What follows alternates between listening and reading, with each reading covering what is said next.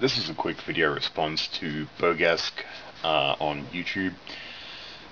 Recently, in a comments thread on my video on invalidation, we got sidetracked into a discussion about the legitimate function of government, so I'm going to try and make this fast.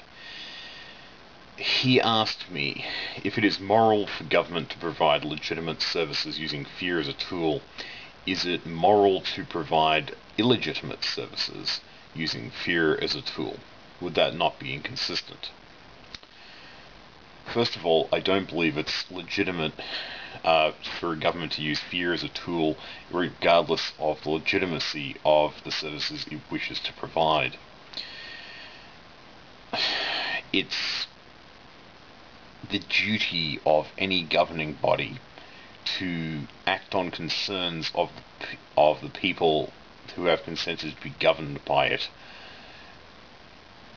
in a way that empowers those people in a way that normally could not be done by themselves. And if they can empower themselves better without a governing or managing or regulating authority, body, corporation, or any other person, then they should not be acting.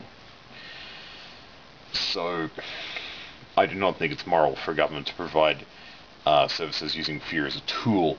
If we should act on a concern or something we're afraid of, it should be from a stance of empowering ourselves.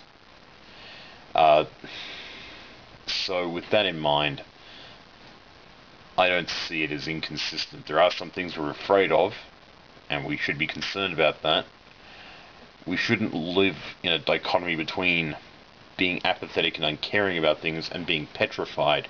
We should have a middle ground where we can be concerned and yet empowered to take action when we need that. That's just how I see it.